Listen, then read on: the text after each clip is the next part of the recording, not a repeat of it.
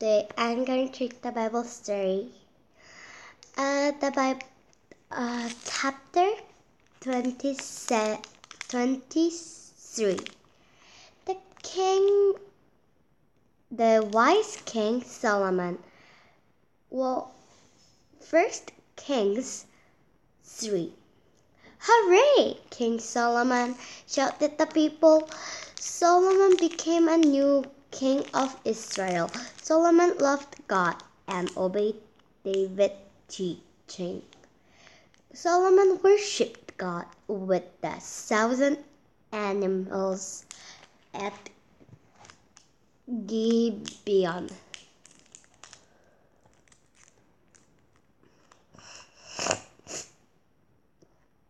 God knew Solomon loved him. God told him in his dream, ask for anything, what you want. Solomon asked God, I want to know the difference between right and wrong. Give me wisdom. God was pleased with her answer. Solomon didn't ask for wealth.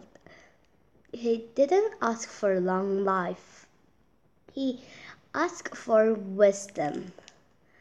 God gave you, I will give you wisdom. I will make you rich. I will make you live long if you follow me. God blessed Solomon. Wow, Solomon is a very good king. One day, two mothers came to Solomon. This is my boy, said one mother. No, this is my boy. They were fighting with the baby. We live in the same house. We both have babies. One of the babies died during the night, and she switched the babies to mother good. King Solomon said, bring me a sword.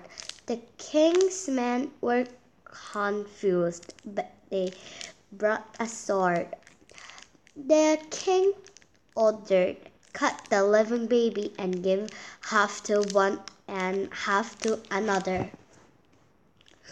No, the baby's real mother was heartbroken. Don't kill the baby, just give the living baby to her, said the mother, crying. Good, said the other mother. So King Solomon got to know who is the real mother. That yellow t-shirt mother is real, right? Don't kill the baby. Give the baby to the crying mother. Our king is really wise. The people were amazed. The king of Israel respected King Solomon. King Solomon ruled Israel with God's wisdom. The Israel lived happily and peaceful in Solomon's days. 24th chapter. The beautiful house of God. 1 Kings 5-8. People were talking. What is King Solomon doing? He's building a house of God. It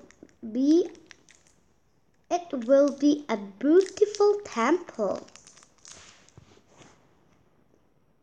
Hiram, king of Tyre, was a friend of David. Give me the best wood to build the house of God. Solomon asked Hiram for the best wood of the temple. King Solomon gave King Hiram wood. So the people of Tyre. King Solomon sent 3,000 people to King Hiram to bring wood. Solomon had 8,000 stone cutters. Solomon had 7,000 carriers. He had over 300 foremen. The king made them cut the stones to lay the foundation of the temple. Many people trimmed the stone to build the temple. Some people worked with gold and silver. They covered the inside of the temple with gold. They made many things for the temple. Some people worked with cloth. It took 7 years for King Solomon to finish the temple.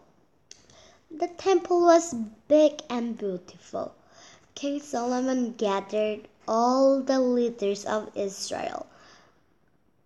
All the holy things were put in the temple. They worshiped God. When they finished the worship, the temple was filled with God's cloud. The temple was filled with God's glory.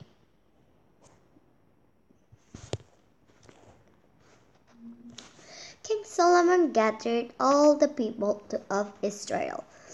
They praised God in the new temple. King Solomon prayed to the God with the people. We praise you. Please stay with us. Please help us to love you. The Israel were very happy because of the grace of God. Okay, 25th chapter. God fed Elijah. 1 King 17. Elijah told King Ahab, God will punish the disobedient king. There will be no rain for many years. King Ahab didn't want to hear Elijah.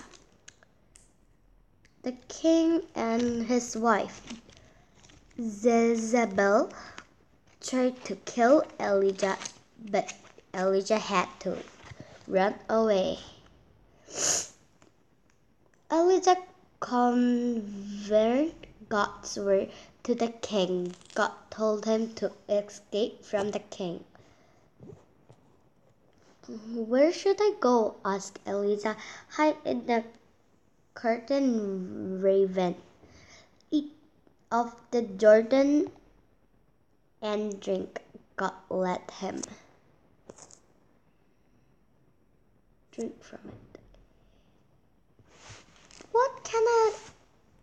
What can I eat to live? Elijah asked. There were nothing to eat at the curtain raven. God sent food to Elijah every day. God sent raisin with food. Raisin brought bread and meat every day. Elijah drank from the stream. God gave Elijah good food every day. Elijah prayed, "Thank you for the good food." Yes, today I read the Bible story. I have read 3 Bibles, I think, right? I will let you know. First time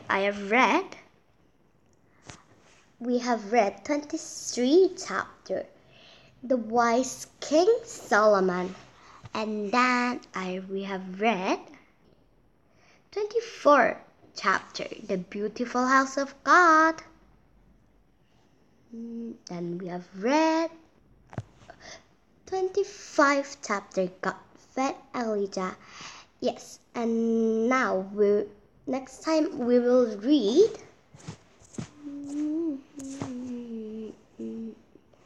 26. Elijah helped a family. Yeah, did you enjoy that today? Then bye.